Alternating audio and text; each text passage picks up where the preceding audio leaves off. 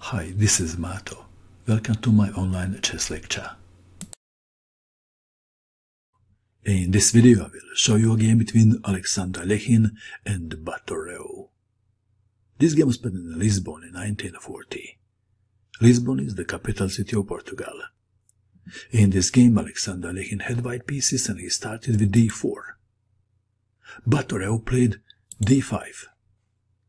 c4, Queen's Gambit, declined, knight to c3, knight to f6, bishop to g5, bishop to e7, e3, knight from b to d7, Queen's Gambit declined, classical variation.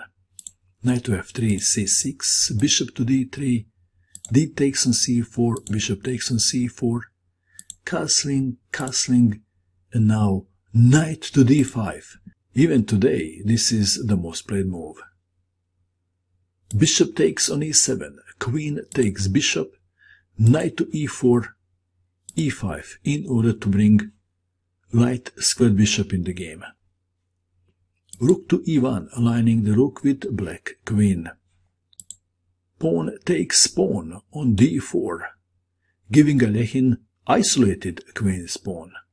E takes on d4, knight from 7 to f6, knight to g3, queen to d6. 14 moves have been played and Batoreu is doing well. Do you agree?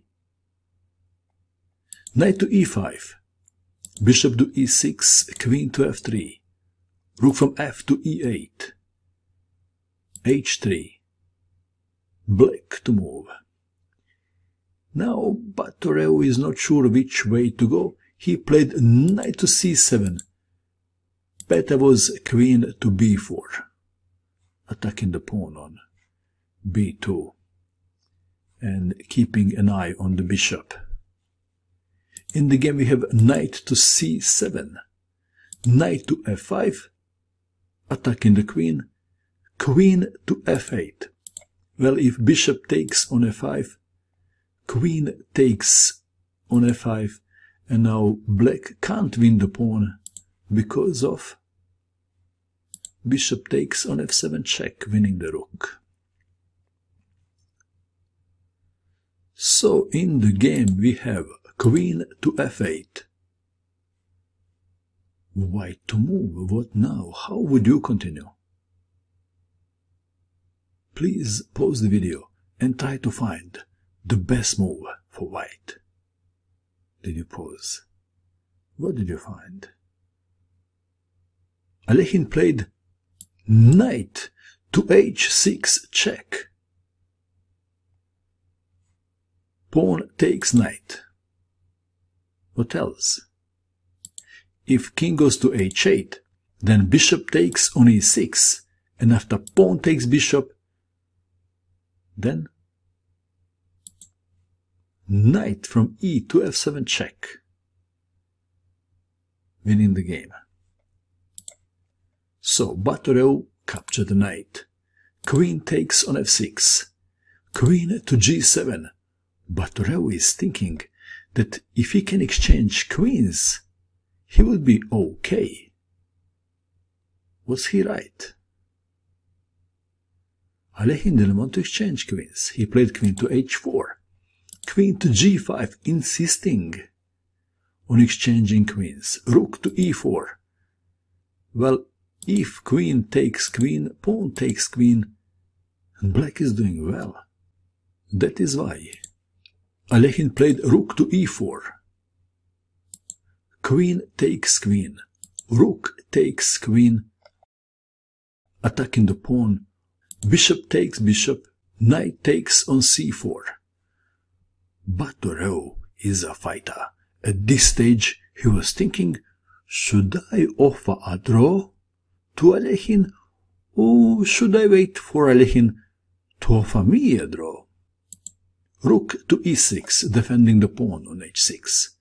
Knight to e3. Black to move. Batoreu knew that in the endgame you need to centralize the king. So he played king to g7. Perhaps better was rook to d8. We have king to g7, knight to f5, check, king to g6. Well, if king goes to f8, knight takes on h6. So Batoreu played king to g6. This is what his thinking was. If knight takes on h6, then king to g5. And what else?